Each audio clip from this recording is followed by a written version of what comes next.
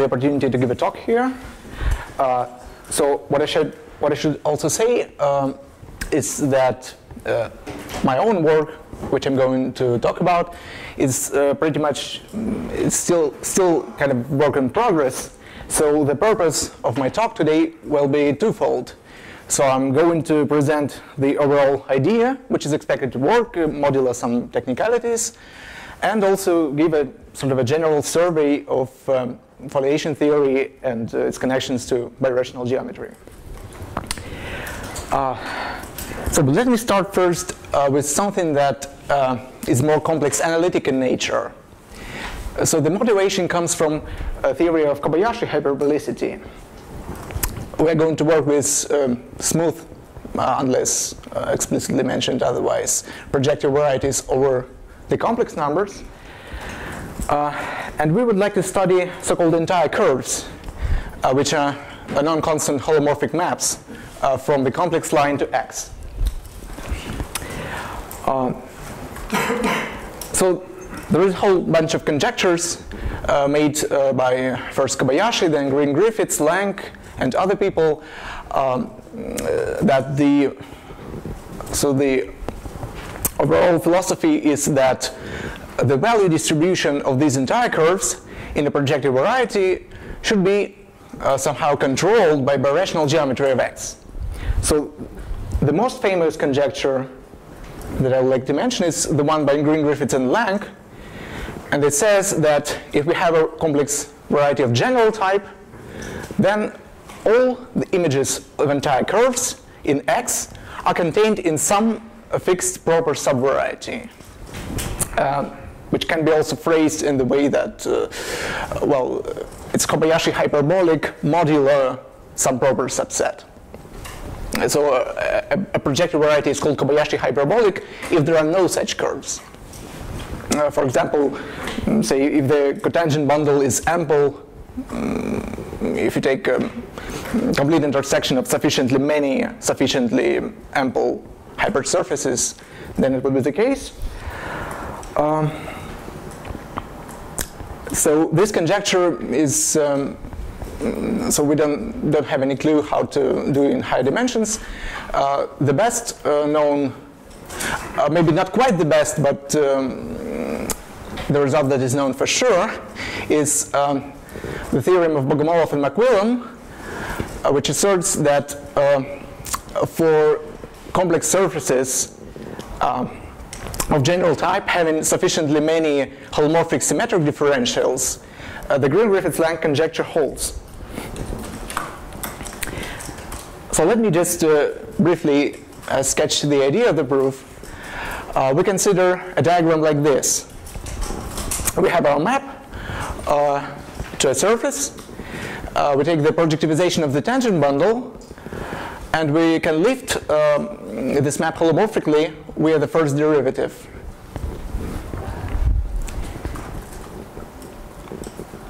Then what is given is that the line bundle O of 1 is big, and therefore there exists a holomorphic symmetric differential vanishing on an ample divisor.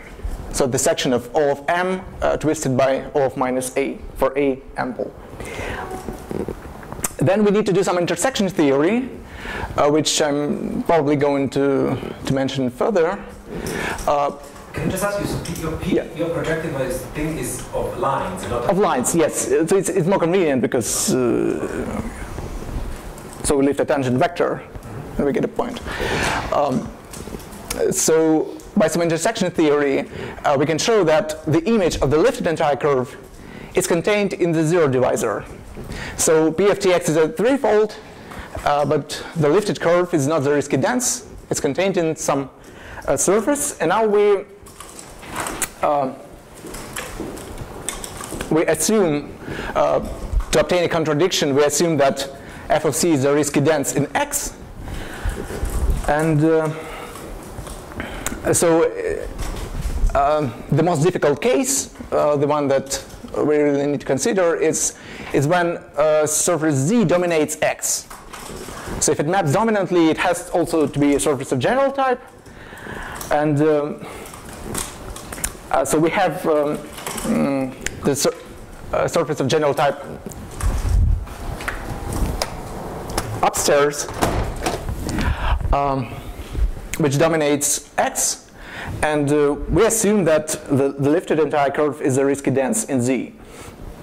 So if it's not Zariski dense, then basically we conclude by Bogomolov's theorem.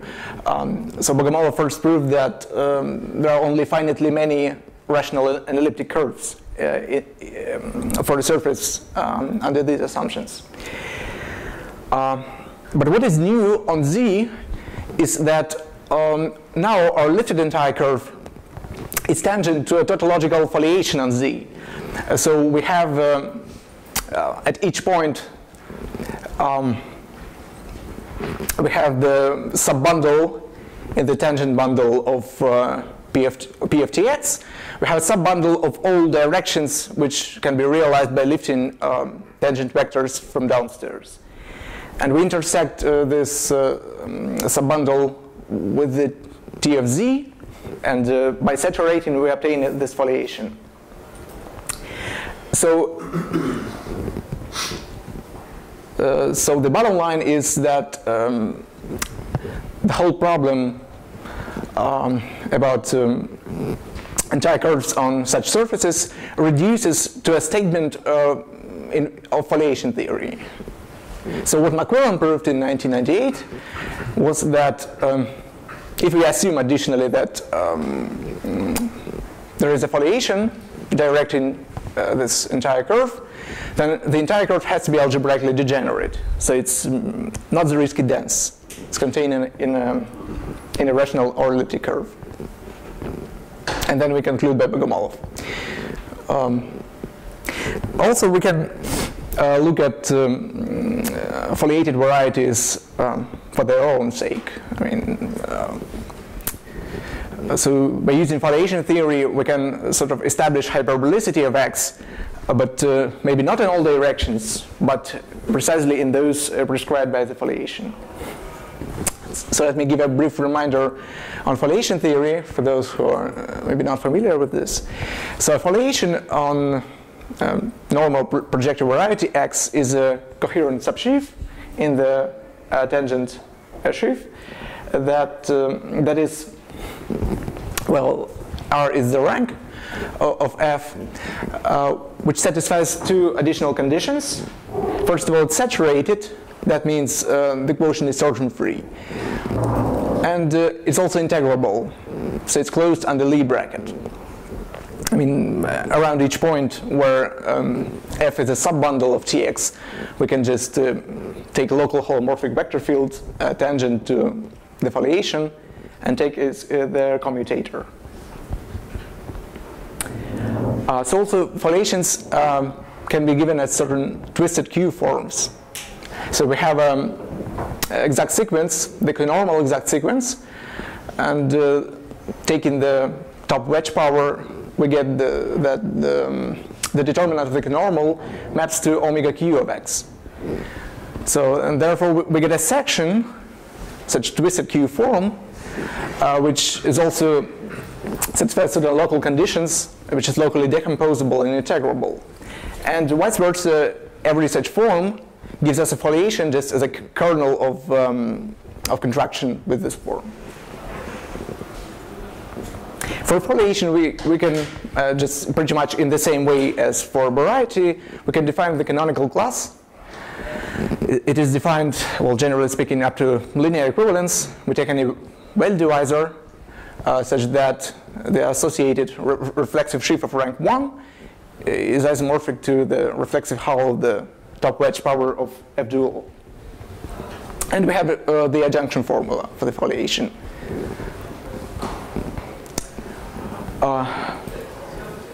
Well, also what we can do to make the problem somehow easier is to consider a more restrictive condition. So suppose you have a variety which admits say some entire curve, but it also can a stronger condition is that to admit a holomorphic map from C to the K, where K is can range from 1 to the dimension of X.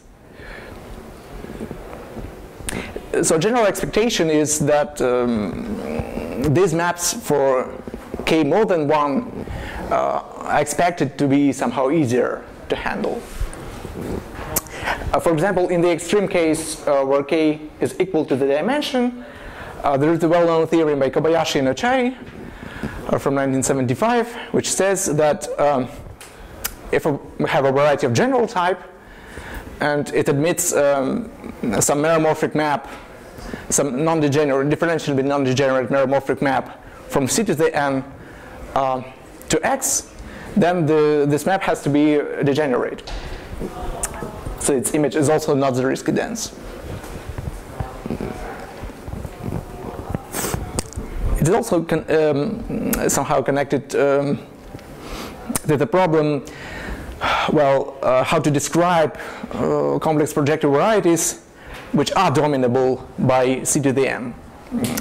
So at least what we know is that they are not of general type, and also so we can, in fact, we can prove something stronger, but even for some varieties which are, well, completely opposite to the general type, such as for Fano variety or for some Calabi-Yavs, so the question of dominability seems to be very hard and is unresolved. For example, for a Fano threefold, well, basically, if it is unirational, then it's of course dominable, but proving dominability without knowing unirationality seems to be mysterious. Do you think it's possible to have example in any codimension dimension? In which codimension dimension? Except the general type. In every codimension dimension, that's a good question. So, so what we can prove is that a variety admitting such a map is in fact so-called special in the sense that Campana introduced. But in principle, I mean, special varieties can be of any codimension dimension up to the n-1. But to give such an example, hasn't he conjectured that they have at most 0 codimensions? No, he didn't. No? In fact, they do exist in every codimension dimension except the maximal. Okay. But to your question, I don't know an example, and it's in fact a good question. So maybe there are some. And do you know if K3 surfaces are dominable in this? Well, for surfaces, there is a paper by Buzzard and Liu from 2000. So they, what they did, I guess,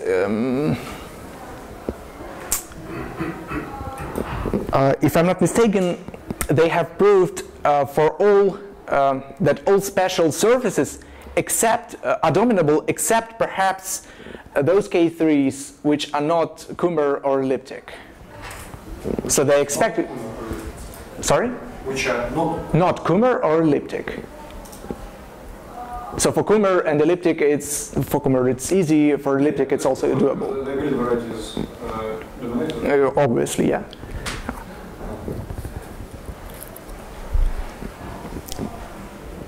But K3 surfaces are expected to be dominable.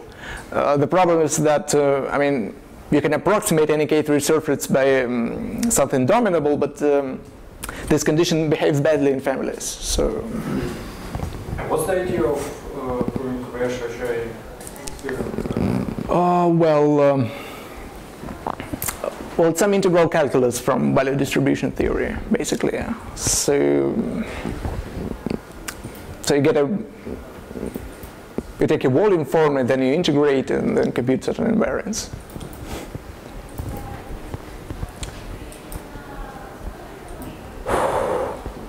Well, so let me formulate the main problem. So let us just move downwards to k equals minus n minus 1. So this case of maps from C to the n minus 1 is especially interesting in connection with foliation theory, because foliations of codimension 1 are pretty well known, so we know a lot about them. as opposed to foliations of general rank. So first of all, we can formulate pretty much the Green-Griffiths-Lang conjecture in the foliated setting. So we expect to be able to control algebraic degeneracy of these maps, which are tangent to the foliation, by positivity of Kf. So that's one way to state the problem.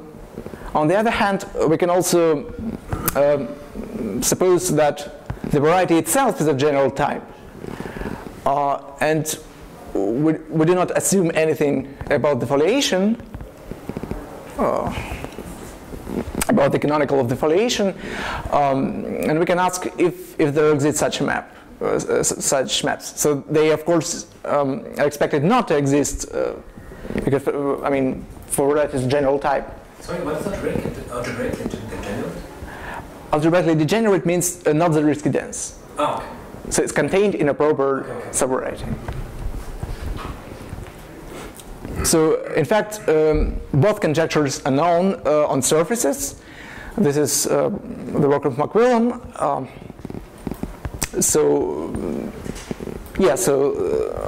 The first one, so the foliated Green-Griffiths-Lang conjecture is just is McQuillan's tautological inequality that prevents Kf, in that case, to be big. And to do conjecture 2 for surfaces, you can argue in different ways, but it turns out that there is only one example of non-algebraically integrable, of transcendental foliation on surface, which is not of general type. This is the Hilbert modular case. So we're interested in the case of threefolds, and there are some known results. So in the threefold case, we can generalize McQuillan's techniques and to prove conjecture 1. So the theorem by Gaspari, Pacienza, and Russo from 2013 is that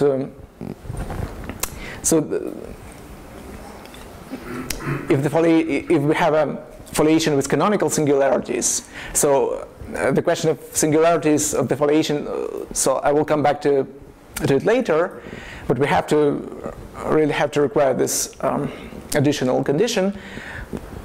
So we have a foliation with canonical singularities and Kf big, then such maps algebraically degenerate. So what we would like to do is, of course, to approach conjecture 2 by elaborating on this result. So the main result, which is still being written down, is that the threefold X is actually not of general type as well.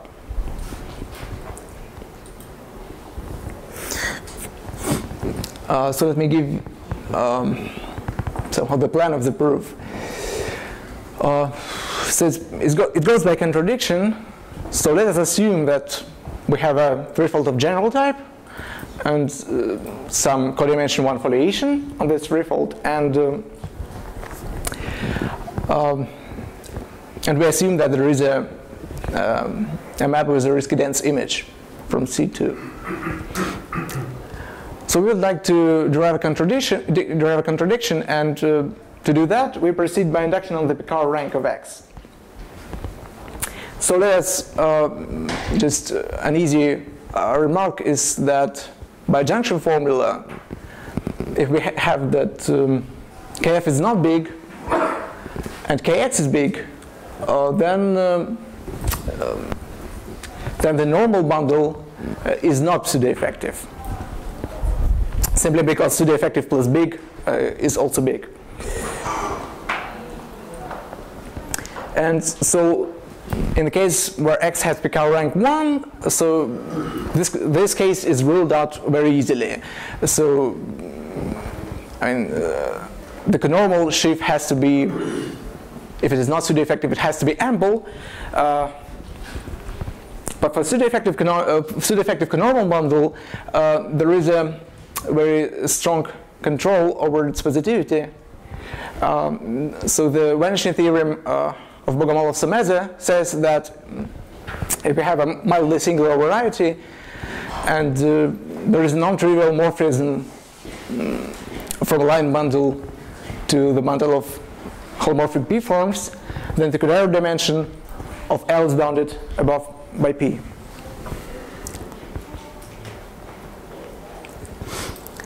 Well, to proceed with the induction... so your L was the dual of the... Sorry? So your L was the conormal. The conormal, yeah. So in that case, it's a line bundle. So in order to proceed with the induction, I have to introduce some more definitions from the foliation theory. So if we have a codimension 1 foliation, so it's basically a foliation by somehow transcendental analytic divisors. So subvarieties of codimension 1. So we have an irreducible hypersurface. It's called invariant if it is the closure of a leaf of X. So the leaf is the maximal subvariety such that F restricts to the tangent sheaf of the subvariety.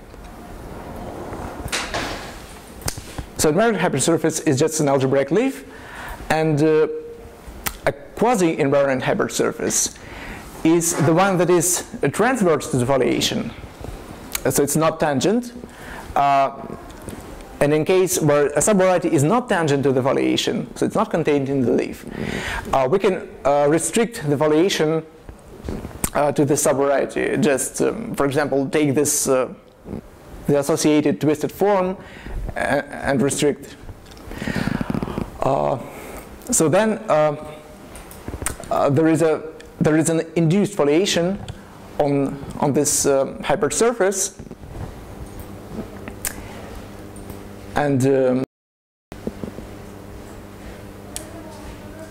sorry, I said algebraic curves. No, it's a foliation still of codimension 1. So I mean, if we're on a threefold and we have a surface, then it's a foliation of algebraic curves.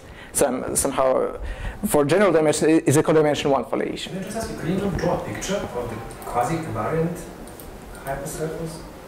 So I mean, of the same, just a foliation, and then what would be is it just a transfer, just an orthogonal to the leaves?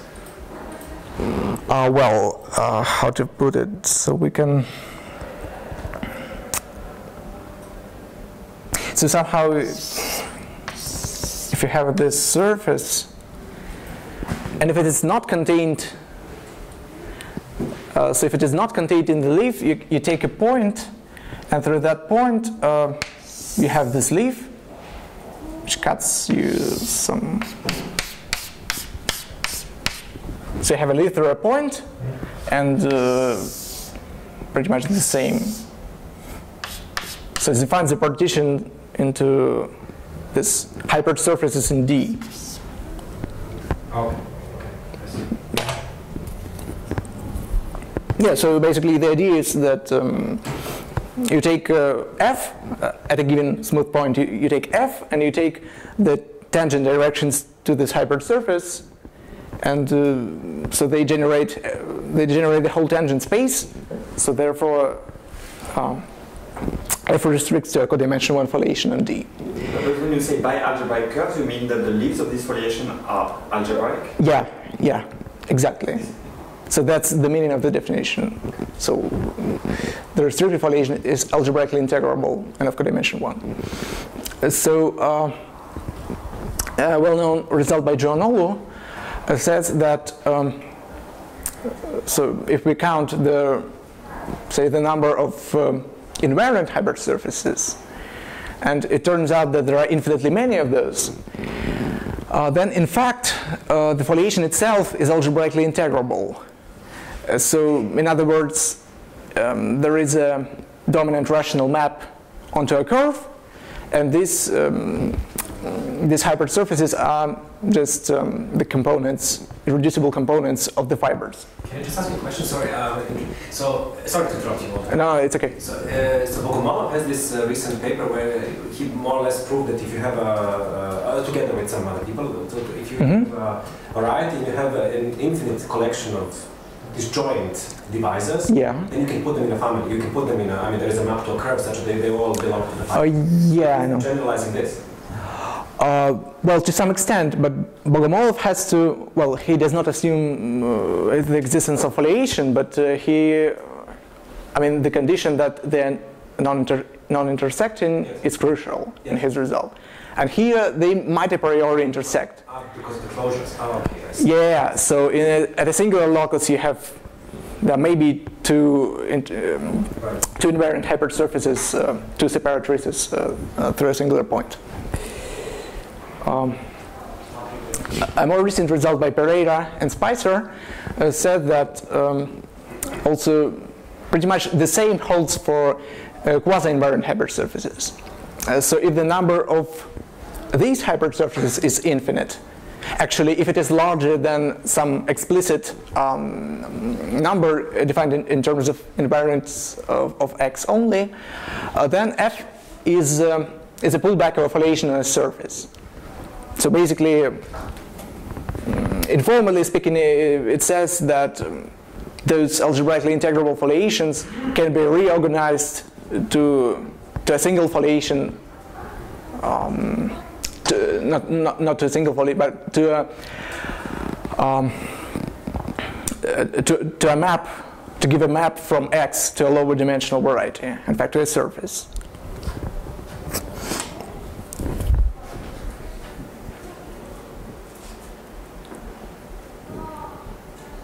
So there's also, for any foliation, we can define the so-called algebraic rank. It defined using the algebraic reduction of a foliation. So in this way, so the algebraic reduction is the following. For any codimension 1 foliation on a variety X, there exists a pair Y and G, defined up to a suitable birational equivalence, and a dominant rational map here, such that the F pullback of G is F.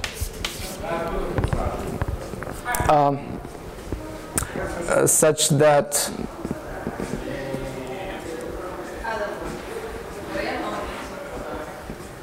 yes, I mean every foliation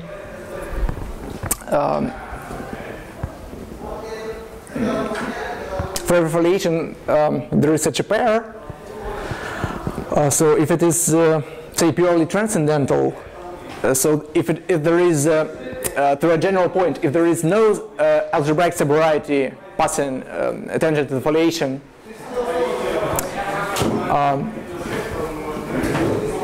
then it's called purely transcendental. This map can be just taken to be identity. But if through every point, every general point, there is some subvariety, we can use the reduction theory to give such a map. So in fact, the foliation comes from here. And the fibers of this map are tangent to F. So is the algebraic rank the dimension of fibers? Yeah, exactly. Well, so let us go back to the proof. So we assume... So I just asked you, what was theorem 1? Sorry? What was theorem 1? Yeah, theorem 1 was... yeah. Oh. So the result which I announced. Yeah, so we still suppose that X is of general type. So we need to... And let's also assume that the foliation is pulled back from the surface, then up to a certain birational equivalence is just induced by a holomorphic map onto a surface. So we use the easy addition formula for the numerical dimension. Here, kx prime. So we work on x prime. Sorry. So the numerical dimension is bounded in terms of the numerical dimension on a general fiber plus the dimension of the base.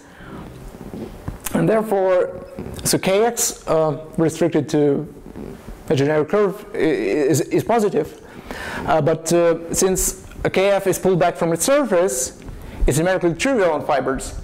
And so kx restricted to f is just numerically equivalent to the conormal restricted to f. So therefore, the conormal has to be positive on fibers. However, the next proposition says that it cannot happen. So one more definition from foliation theory is that of the Bott connection. So we have a foliation and we have a projection to the normal bundle. We have locally on an open subset we consider local sections of the normal bundle and of the tangent bundle, and also a section of f over u, which are, well, one section is mapped to the other one, and we define the Bott connection locally as the way to somehow as p of the commutator. So we take the commutator and take its image in the normal bundle. So it's easy to check that this is well defined.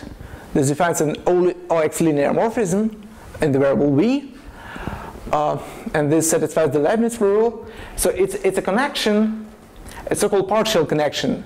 So it's connection defined along those directions which tangent to f. And this is a connection on the normal bundle. The most important property of the Bott connection is that what is sometimes called the flatness along the leaves. So if we have a subvariety sitting in the leaf, which does not intersect the singular locus, then the Bott connection pulls back to give a flat holomorphic connection on the pulled back bundle. So therefore, the pulled back bundle has vanishing Chern classes. So in the previous, I mean, the conormal has to be positive, but by this proposition, it has also to be flat, which is impossible. So what is W? So how do you apply this thing? So what would W be? A general fiber. And it is a non-singular curve. Why is it joined from the singular locus? Because the singular locus has codimension at least 2. And the fiber has...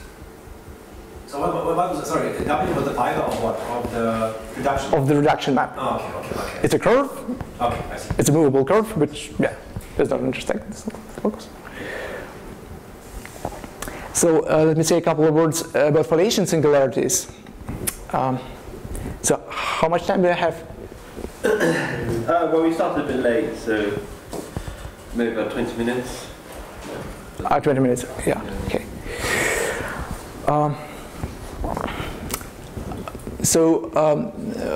The foliation singularities can be defined in pretty much the same way as singularities or a variety or a pair. So we have a birational morphism from y to x, and we pull back a foliation f to a foliation g on y. So we can write the formula for the canonical class.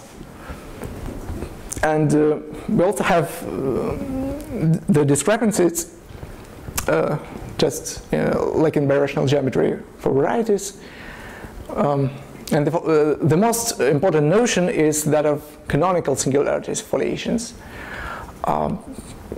So it's defined in the same way as birational geometry. So all discrepancies for all birational morphisms have to be non-negative. So in other words, when we have a birational map and we pull back the foliation, so the induced the canonical of the induced foliation is the pullback from downstairs plus something effective. And therefore, we can control, say, the numerical dimension of Kf.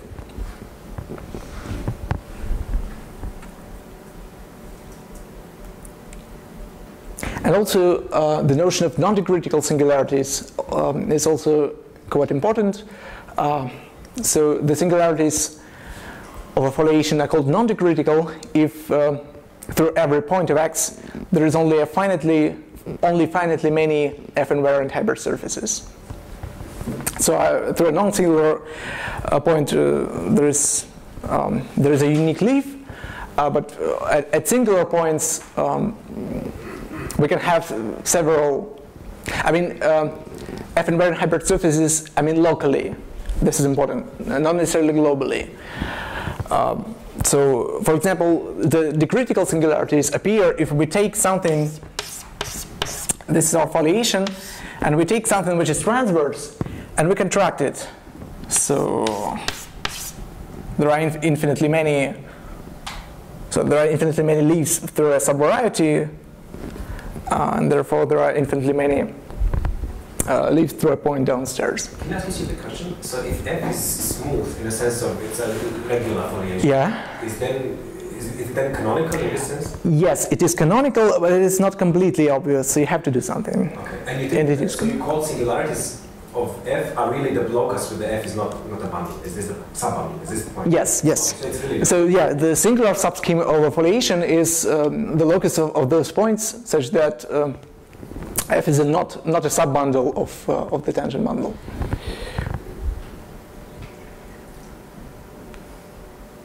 Well, so the resolution of singularities in foliation theory, it's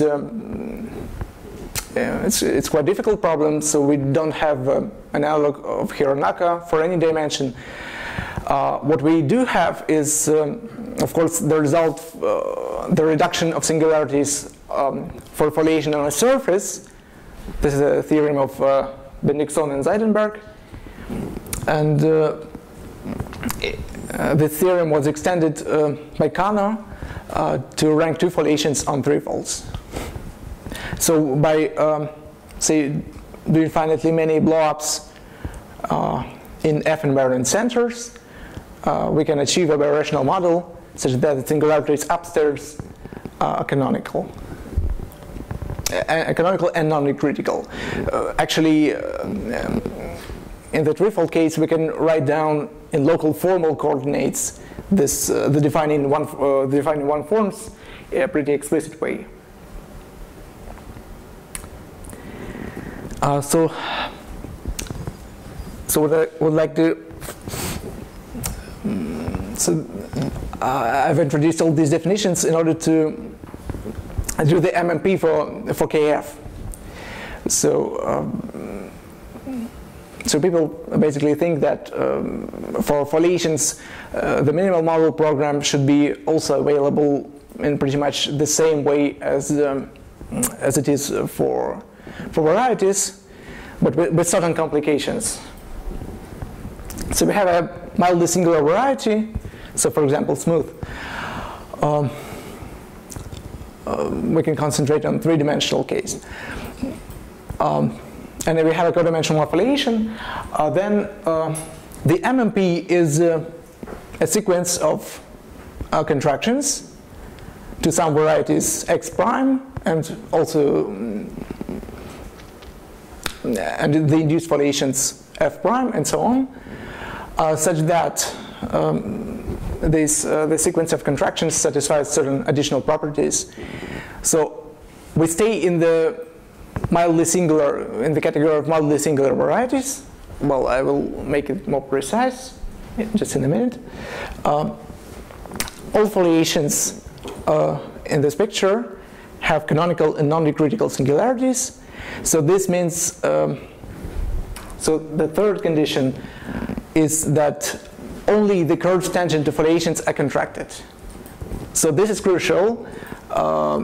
Actually, and so without the third condition, so if we contract something which is transverse, we definitely destroy the singular locus. So singularities will no longer be canonical and non-decritical.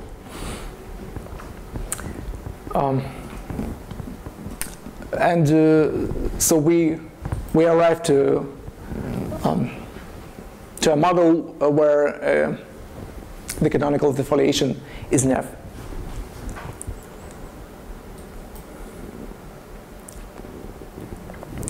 So for for foliation on a surface, we know MMP pretty much in full generality. That means we can always, by a sequence of, so either foliation is algebraically integrable, or we can contract some -1 curves and some Hirzebruch-Jung strings to get a surface with Duval singularities, and the foliation on this surface was Neff canonical class.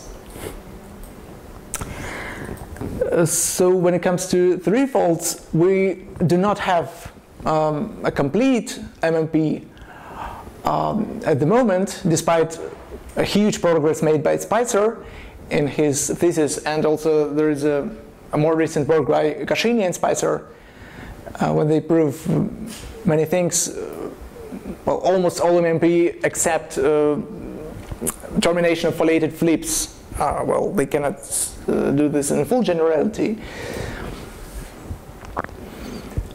But we are going to need only a part of this work. So we assume that KF is pseudo-effective. If X is of general type, this is always the case. Then what Spicer proved was that there exists finitely many hypersurfaces in X such that they are either invariant or quasi-invariant, and they contain all curves from divisorial KF extremal rays. And we can contract them same in the category of KLT varieties. So if the curves in the extremal ray cover an invariant divisor, then it's actually KF. It can be shown that it's KF negative. So the contraction just comes from MMP for KX. But if it is quasi-invariant, we have to take a divisor of the form Kx plus D, probably with some coefficient T, where D is covered by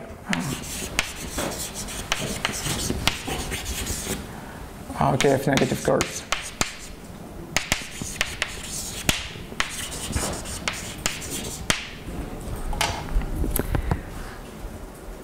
So the bottom line is that we can achieve the so-called minimal model program in codimension 1. So just by induction, if there is such a hypersurface which is KF, which is swept by KF negative curves, then we can contract it, and by induction hypotheses were done. But otherwise, we can assume that a KF is modified Neff. So let me remind you that the modified Neff cone is the cone of R divisors that is generated by the push forwards from all possible birational models of ample divisors. It can equivalently be defined using the divisorial Zariski decomposition. So for any pseudo-effective class, you have a decomposition into positive part, which is modified Neff, and the negative part, which is effective.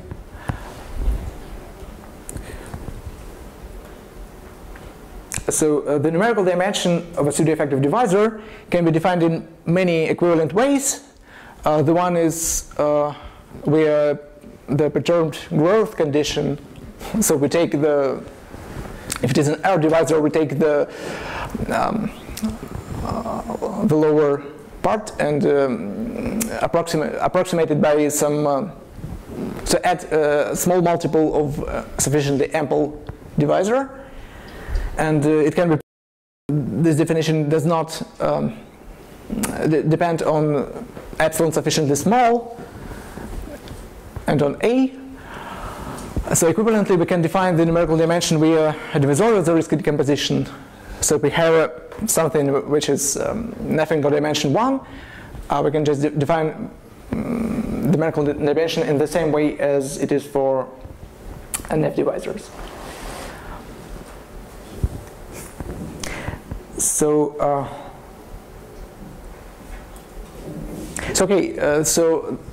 one more definition from the foliation theory, which we are going to use, is the Bombard formula.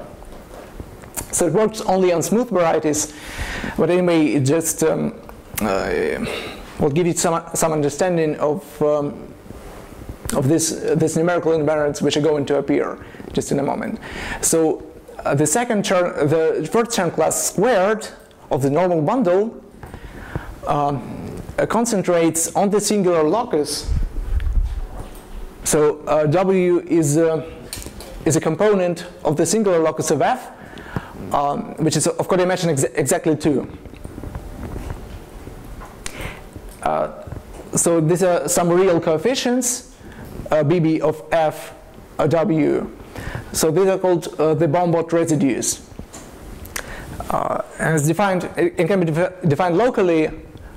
So at a general point of this component, W, you take a small 3 sphere, and you take a local smooth representative of the normal bundle, and you integrate. So it's a residue type integral.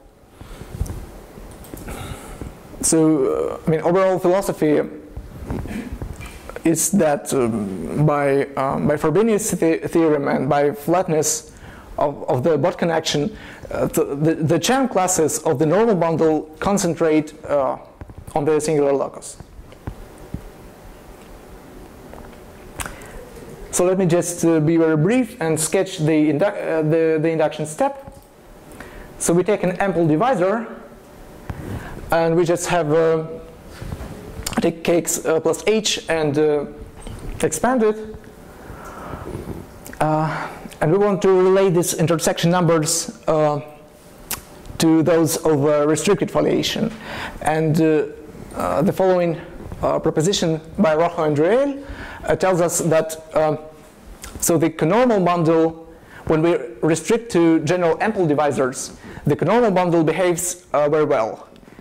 So a priori, if we restrict to something of codimension 1, there might be some additional exceptional divisor. But it does not appear if the hypersurface is general enough in a base point free linear system. So the adjunction formula is the same as for just for kx.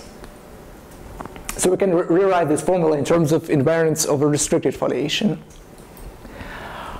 Well, and we are going to look at both sides of this formula as certain functions on the modified Neff cone. So we can, if we have something pushed forward from a birational model, so we can lift everything and just restrict to an ample divisor upstairs. Since Kf is Neff in codimension 1, the intersection numbers which involve Kf only, they are bounded in terms of numerical dimension of Kf. And those terms which involve the conormal of the restricted foliation, they can be estimated. So the intersection numbers are related by certain formulas with the local invariance of the restricted foliation. So one instance is the Bombard formula, but also Kf times n star of f can also be interpreted in the same way. So if x of general type, then by positivity of the left-hand side, it follows that the right-hand side has to be also very positive on certain ample divisors. So we can, in fact, after some computations, we can find some ample divisor on a modification such that the two intersection numbers are positive. So n squared is positive, and m is also non-negative on some ample divisor. And we simply use Riemann-Roch to see that, I mean, this condition shows you that either n, f, or n star of f has to be big. But this condition shows exactly that n star of f is pseudo-effective. And if it is pseudo-effective and big, this is a contradiction. Because, well, again, we can pass a minimal resolution, and by Bogomolov-Somese theorem, we cannot have a big conormal bundle. So that's pretty much how it's handled. So I think I'm going to stop here. Thank you. Thank you, Alexei, for the talk. Any questions at all? I do. But you started it away. Sorry. No, I didn't understand the induction step. So you said it's induction on the Picard rank, right? Yeah. So if we have a surface which is covered by kf negative curves, yes, then you can contract it. Yes. And the Picard rank drops. Yeah. Okay. Yeah. So so you contract it, and then you're so there are finitely many contractions, such as I mean. So in the end, you get this modified net. So you can assume it's modified net. Yeah, exactly. So that's why the whole thing about birational geometry comes into the picture. Why was it induction? I don't understand. Isn't this by this result of Spicer? You said that it's just lens on a modified net, and then you use your thing. So what was induction? That's what I didn't understand.